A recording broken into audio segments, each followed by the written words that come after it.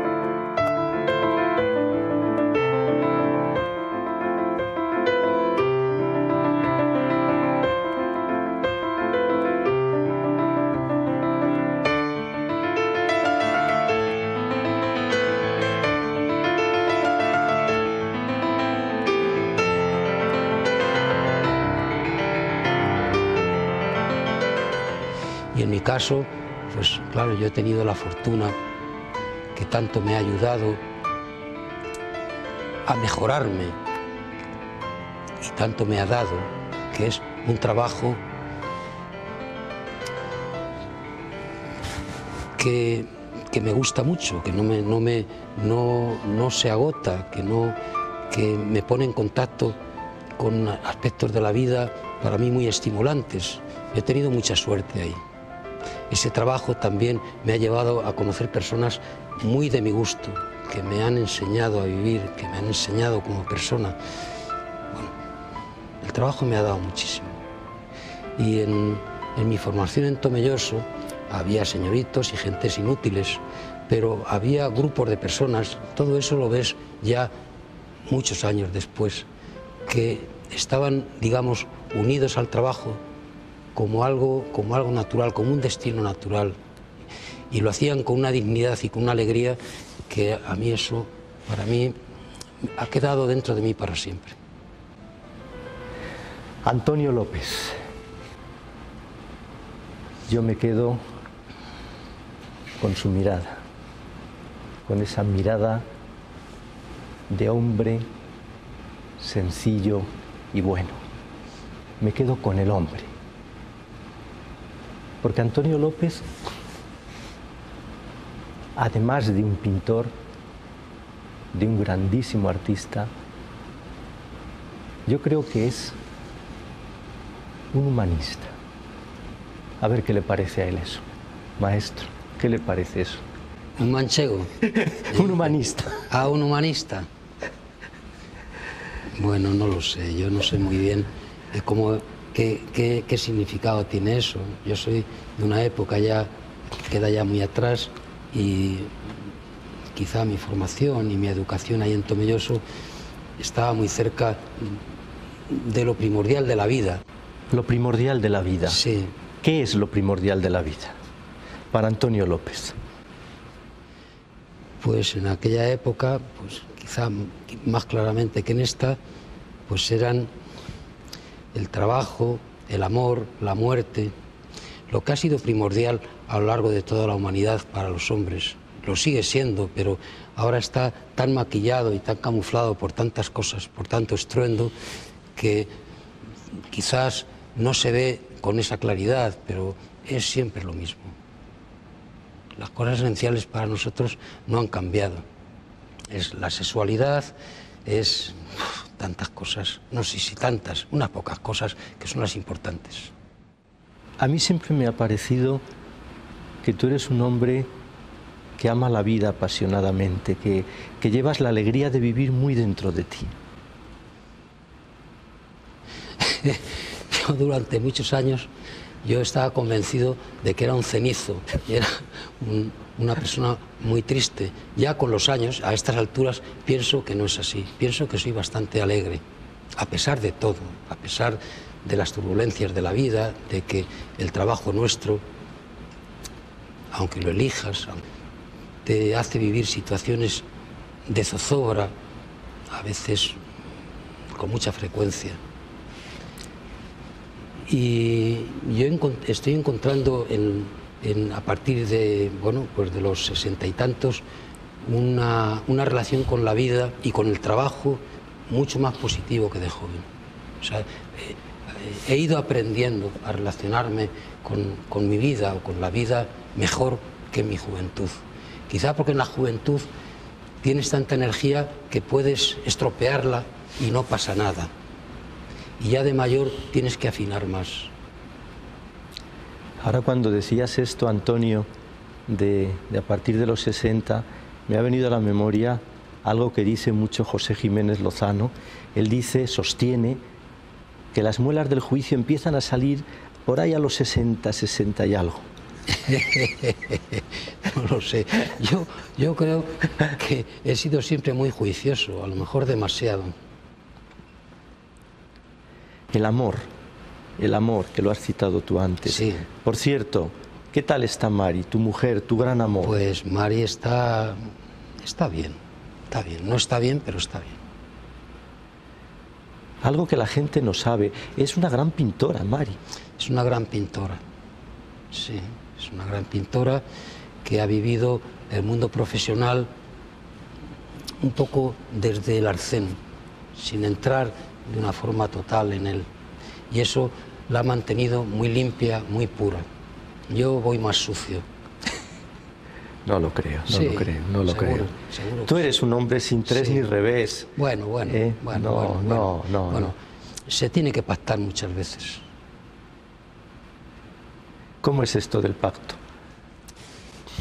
Hombre, tú entregas parte de tu vida, de tu carne, un poco a las fieras, en fin, no, es una manera de hablar para poder continuar. Yo tengo más o menos un instinto claro de cómo debe de ser mi vida en lo esencial. Y bueno, pues las caídas más o menos pequeñas, más o menos grandes, a mí no me importa que hayan ocurrido. Lo que te importa es haberte levantado, quizá, y haber seguido adelante. Sí, tener la mirada en un lugar, digamos, luminoso. A mí me parece que eso es lo importante. Ahora que hablas de un lugar luminoso, ¿qué lugar ocupa Dios en tu vida? Pues si Dios es una criatura superior a nosotros, yo no lo entiendo bien. Ahora, si Dios está diluido en la vida, en el universo, en todos los actos de nuestra existencia, yo eso lo entiendo mejor y así es como yo siento un poco lo religioso y puedo sentir a Dios. Es que es un tema muy importante. Yo, en mi generación, en mi formación, yo nací en el año 36 y mis primeros recuerdos ya son pasada la guerra, a partir del 39 en adelante. La religión estaba muy presente, la religión, digamos, convencional, pero aún en la religión convencional yo creo recordar que se vivía de una forma muy sincera. Mucha gente lo vivía de una manera muy sincera. Yo recuerdo a la gente, a las mujeres, los hombres, más las mujeres que los hombres, ir a la misa los domingos, y se vivía lo religioso de una forma muy generosa. Verdaderamente tenía un significado importante en la vida de esas personas. Era un consuelo, era una ayuda y elevaba la vida de esas personas. Todo eso se ha acabado. Pero de todas formas el hombre tiene dentro de sí esa necesidad de protección o de relación con algo superior a su propia percepción objetiva de las cosas, ¿no? Y eso nunca morirá. Eso, aunque no creas en Dios, Dios sigue en lo más profundo de nuestro corazón o de nuestro sentimiento del mundo, de nuestra mente, ¿no? Eso yo creo que nos acompañará siempre. Yo creo que la vida del hombre no empeorará sin ese Dios concreto. Cuidaremos más la tierra, cuidaremos más el agua, intentaremos comportarnos mejor unos con otros. Una estética que ayude a la convivencia de los hombres, que no pasen las cosas tan sumamente canallescas que pasan en nuestra sociedad, y la vida del hombre mejorará, y esa sería la nueva religión, si no estamos perdidos. Siempre tiene que haber algo por encima de nuestros intereses cotidianos. Las cosas canallescas que pasan. Hablabas antes, recordando tu infancia, de los señoritos, todo esto. Sí. No sé, ¿tú no tienes la impresión, Antonio, de que aquellos que nos representan y que hemos elegido para que trabajen por nosotros se han convertido un poco en unos señoritos? ¿Hablar de los políticos? Sí. Yo es que no los he elegido.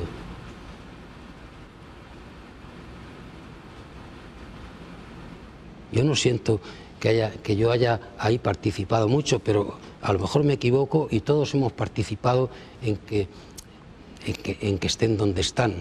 Yo creo que tenía que haber en general gente mejor. O sea, hay excepciones, hay gente estupenda que pone toda su mejor voluntad, pero yo pienso que esta sociedad de consumo con una presencia del dinero tan sumamente aplastante y castrante, ha creado una sociedad verdaderamente terrible, terrible.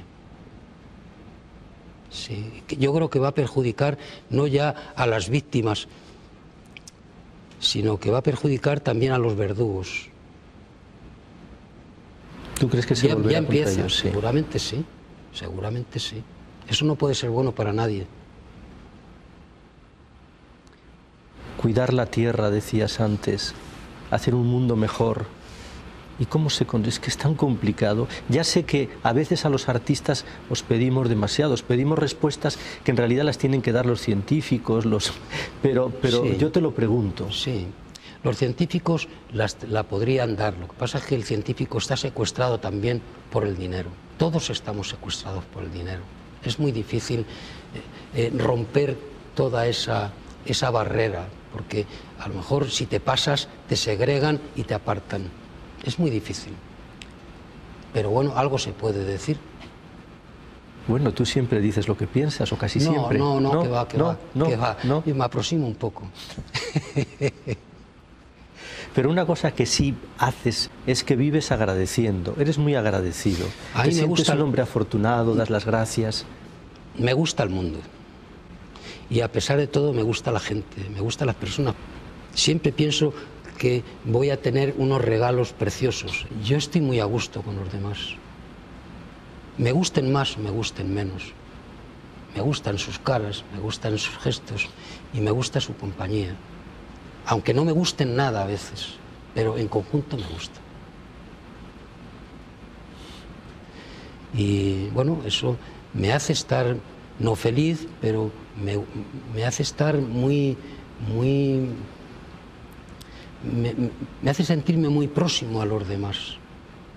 O sea, yo noto pues que hemos nacido de una manera milagrosa en la misma etapa del tiempo, esa cosa tan extraña que es el tiempo, pues hemos coincidido, aquí estamos los dos, tú y yo, aquí con estos compañeros tuyos que nos están grabando. Tú fíjate lo que es eso. Qué cosa más milagrosa, más extraordinaria, ¿no? Entonces había que aprovechar ese milagro para hacer las cosas todas un poco mejor. Todas las cosas un poco mejor. A mí me parece que sería como la gran solución. Lo que pasa es que la gente, bueno, confía demasiado se protege demasiado tal vez, ¿no? Va con demasiados temores y va con demasiadas prevenciones y va demasiado amurallado y necesita un control sobre las cosas que tampoco sería tan importante. Tampoco me parece tan importante. ¿Tú crees que somos muy controladores? Hay gente manipuladora, controladora y verdaderamente peligrosa. Yo creo, a lo mejor a pesar suyo, a lo mejor no está en su voluntad, pero es una sociedad que ha creado a esas criaturas, que a veces tienen mucho poder sobre nosotros, porque están, digamos, dominan el mundo de una determinada forma y toman decisiones que al final nos afectan, más a unos que a otros. Yo pienso que a mí no me afecta mucho, pero nada más que como espectáculo me amarga un poco la vida. ¿Qué es lo que más te amarga la vida, Antonio? Pues que el hombre no se haya decidido hacer las cosas bien por encima de sus intereses. O sea, un personaje, por ejemplo, como Berlusconi, me resulta inconcebible. Esté anclado en todas las miserias del mundo. No lo puedo entender. Y tampoco puedo entender que la sociedad le haya permitido ese espacio. Porque si no se lo hubiera permitido no estaría ahí, sería un pobre hombre por ahí en su rincón haciendo más o menos tonterías.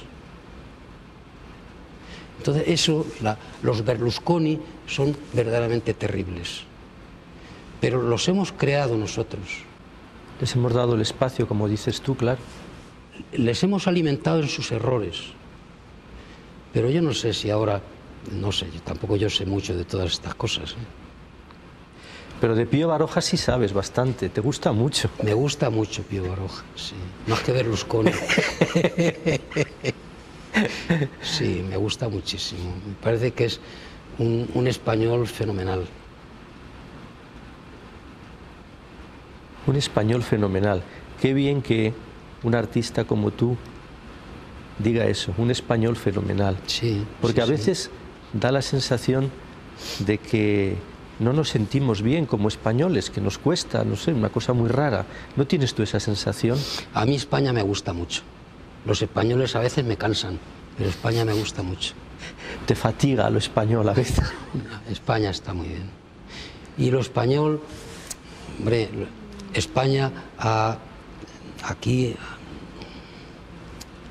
ha habido personas que han aportado, digamos, a Europa, a España, a la humanidad, cosas verdaderamente grandes. Cervantes, Velázquez, Pío Baroja en menor dimensión, y personas que no hacen más que guisar o barrer o están en hospitales cumpliendo con su obligación, que son estupendas. Yo pienso que el español, hay una parte de los españoles que hacen las cosas muy bien y otra parte que hace las cosas muy mal y que tiene poder sobre los otros. Ese es el problema, pero también parece que está pasando en todas partes. España está muy bien, a mí me gusta mucho, y si tuviera en fin, la mala fortuna de tenerme que marchar de aquí, yo lo sentiría enormemente. Para mí iba a ser un verdadero desastre. Me gusta vivir aquí, me gusta todo lo español. Ahora, cuando hablabas de esta gente, pues como diría don Antonio Machado, que a su trabajo acude y con su dinero paga, sí. Gente sencilla, gente normal. ¿Cuánta gente grande hay, verdad, Antonio? Yo pienso muchas veces en eso, cuando vas por la calle y de pronto... Sí, claro, sí. Es gente que no conoce sus nombres, sabes que están ahí y son los que, digamos, van aguantando el peso de la sociedad. Y levantando la vida. Sí, claro, claro. Ellos nos sostienen, estas personas. Ahí puede estar incluido Baroja, o sea, no solamente es gente, hay gente con significado social que intenta hacer una buena tarea. Baroja decía que salvo la vida, todo lo entregaría por hacer un buen trabajo. Yo creo que hay gente así en el mundo del arte y en cualquier nivel, que no lo dice así, a lo mejor no lo sabe explicar, pero está en su comportamiento, está en su conducta. Lo notas que es lo que hace, de una forma natural. Porque eso no se puede hacer a través de la voluntad, porque no aguantas una semana. Pero hay gente que es que está en su naturaleza ser así. ¿Qué tal llevas el cuadro de los Reyes? Ese cuadro por el que te preguntan siempre tanto. Sí, claro, claro. Pues bueno, pues yo ahí voy con él. Sí, pero avanza. Sí, avanza, claro, siempre avanza. Sí. Todo va avanzando, todo va hacia adelante. Es una pintura que yo la he realizado, me han permitido realizarla con una libertad total. Yo no he tenido muy claro desde el principio cómo lo tenía que realizar, cómo lo tenía que hacer, entonces, pero sí deseaba hacerlo. Sí, cuando me lo encargaron, yo acepté el encargo porque me hacía ilusión representar a esa familia, a una familia española, como me decía el rey, que eran ellos, una familia española. Yo había hecho un hombre y una mujer, era el límite que yo había tenido hasta entonces, y aquí ya es la familia completa, el padre, la madre y los hijos. Y a mí aquello, para mí fue algo irresistible, a mí me pareció verdaderamente precioso, y ese interés que me despertó la propuesta, lo sigo manteniendo, no se me ha gastado. Y yo creo que no se me ha gastado porque cuando me he cansado he abandonado el trabajo. Lo he interrumpido cuando no sentía placer en continuar.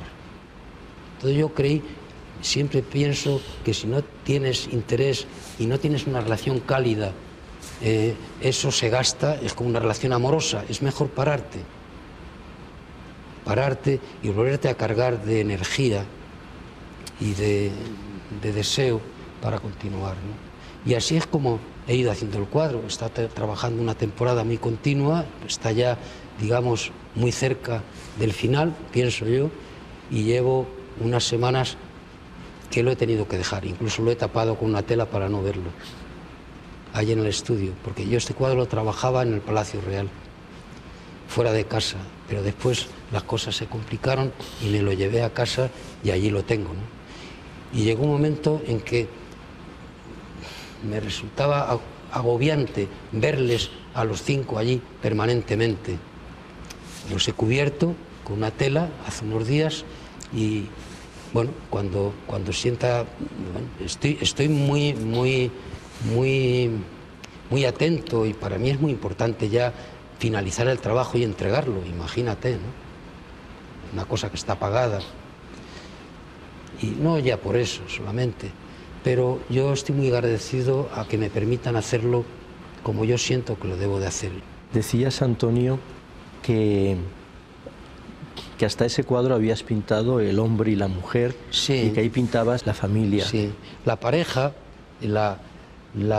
para mí lo interesante o lo emocionante de la relación de dos seres humanos, hombre o mujer, por ejemplo, para mí comienza en el año 55, con mis abuelos maternos, con mi abuelo Sinforoso, mi abuela Josefa, y descubro el placer de poner juntos, pintarlos, dos personas que se han unido, que tienen un vínculo de años, pero que son muy diferentes, que uno tiene la nariz así, el otro la tiene de otra manera, que los ojos uno mira de una manera y otro lo mira de otra, pero están juntos recibiendo la misma luz. En aquel momento se despierta en mí el interés por representar la relación de dos personas, y nunca han sido tres en general, siempre han sido dos. Y bueno, en el caso de la familia de los Reyes es una familia completa. No lo hice antes, nunca, no sé si lo volveré a hacer. A lo mejor he hecho la familia completa, pero por partes, los niños, el hombre o la mujer, ¿no? Pero todos juntos nunca lo había hecho, y se ha hecho pocas veces. Se ha hecho en la fotografía mucho. Para mí quizás fue un descubrimiento a partir de la fotografía, esos grupos familiares que había en mi casa, de la familia de mi madre, de la familia de mi padre, con los padres en el centro, con los hijos de pie, con ellos sentados. Todo eso me parecía muy emocionante, que historiaba, era como una especie de símbolo de la humanidad, ese grupo. Y eso es lo que me pareció tan interesante en este encargo. El sexo está, muy palpitante en tu pintura. Ah, sí. A mí me lo parece. Yo creo que los españoles somos muy púdicos, básicamente púdicos. Y el sexo, claro, está, aunque no lo quieras. Y cuando ves a Velázquez, que es tan púdico y tiene tanta dignidad, el sexo está en todo lo que pinta. En todo lo que pinta, en una mano, en una mejilla, en la sien, en un terciopelo, está. No tienes que preocuparte de que esté, es que va a estar siempre. Va a estar siempre. Sí, sí, sí. Entonces, el sexo explícito, a mí a veces me gustaría incorporarlo, pero eso ya es muy complicado. Me gustaría.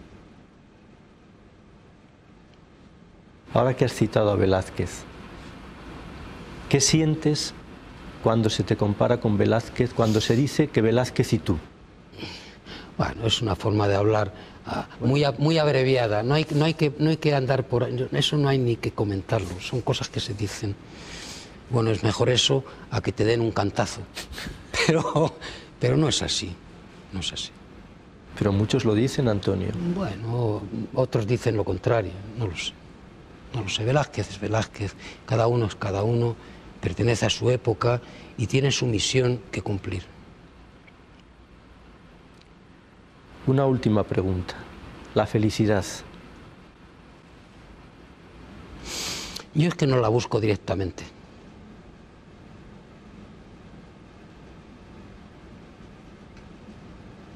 No la busco directamente. Yo tengo la suerte de haber encontrado espacios en mi vida que me gustan. Por ejemplo, el trabajo. A mí me gusta más hablar de una vida fiel a tu temperamento. Esa gente que consigue vivir como le corresponde. Luego después, bueno, la felicidad llega a fragmentos y a veces llegan los morrazos. Pero yo la felicidad, así de una manera directa, no la entiendo bien. O sea, la búsqueda de la felicidad, yo no la entiendo. Yo sé que he andado por ahí, por los alrededores, y es que me han tocado partes hermosas en mi vida, pero no lo he buscado, no puedo decir que esté en ese recorrido de la búsqueda de la felicidad. Yo no sé eso lo que es. Pero has tenido tu ración de paraíso. ¿Y la tengo? ¿La tienes? Claro, y la tendré, sí, sí, ¿cómo no? ¿Cómo no? Pienso que todo el mundo, si no sería algo monstruoso, porque la felicidad pueden ser muchas cosas. La felicidad no es tener un yate, ni tener... La felicidad pueden ser muchas cosas, vete a saber. Dice Antonio López que ha tenido y tiene y tendrá su ración de paraíso. Y nosotros hoy tenemos también nuestra ración de paraíso con él aquí. Y además, hoy es un día especial, porque lo hemos traído a él, precisamente a él, y no a otro o a otra, porque hemos querido celebrar con él 500 programas, 500 palabras a medianoche. Y pensamos que con nadie lo podíamos celebrar mejor que contigo, Antonio. Qué bien. Así que, muy bien. Que muchas gracias. Gracias a vosotros. Muchas gracias. Muchísimas gracias a ustedes por haber estado aquí, por habernos seguido con tanta ilusión compartida durante todos estos años. Y yo con toda la gratitud agolpada en estas palabras les digo gracias, gracias, gracias. Y además no se vayan, porque al final de este programa les tenemos preparada una sorpresa. Buenas noches.